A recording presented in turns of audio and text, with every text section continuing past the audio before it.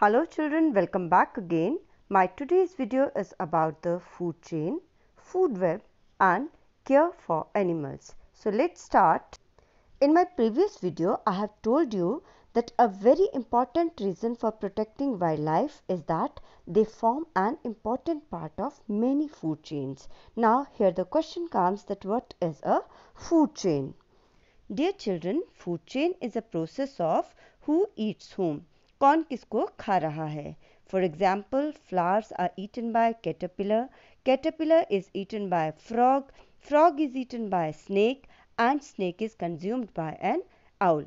ये है एक food chain. Let's study the food chain in more detail. और पता लगाते हैं कि how each living organism gets its food. So let's start with the plants. You know children, plants are only living species who make their own food, and we all know that they make their own food by the process called photosynthesis. For photosynthesis they need carbon dioxide and water, and in the presence of sunlight they make their own food. And all the other species like humans and animals, they are dependent on plants for their food.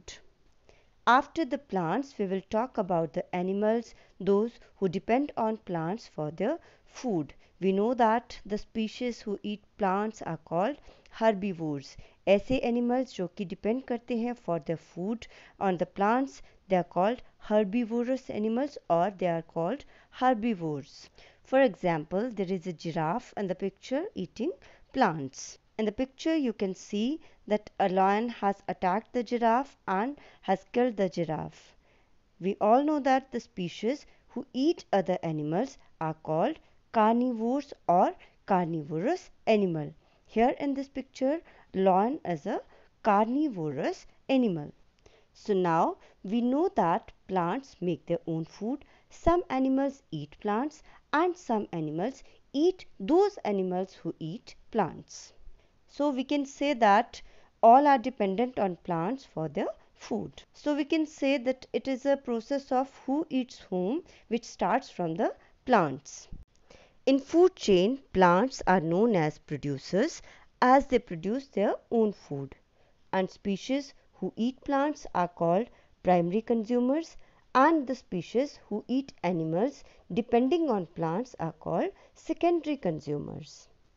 Look at the picture, you can see some food chains here. Look at the rat, it can be eaten by owl or wildcat or snake.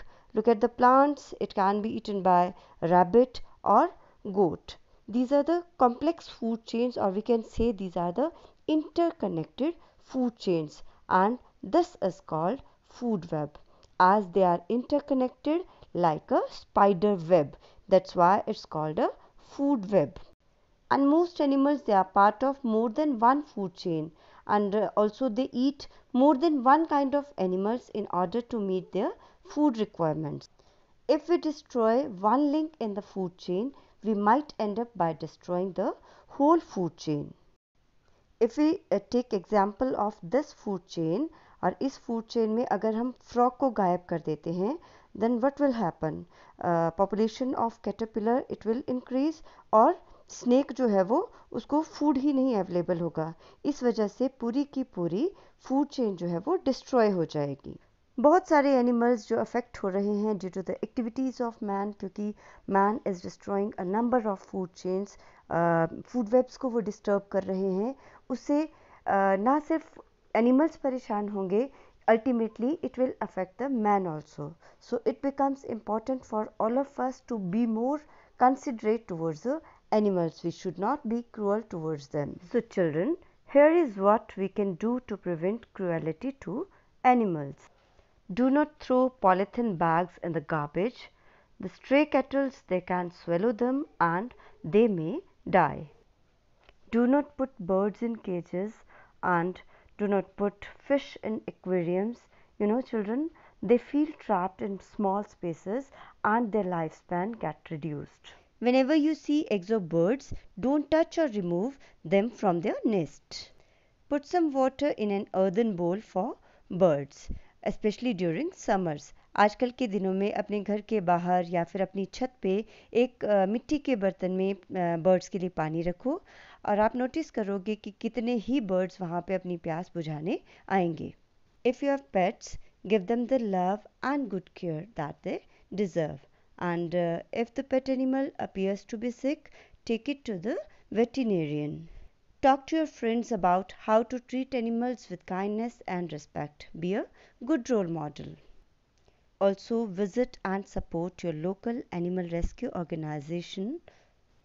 Dear children, here I would like to tell you about the PETA, which is an organization which works for the animals' right, and it is the largest animal rights group in the world.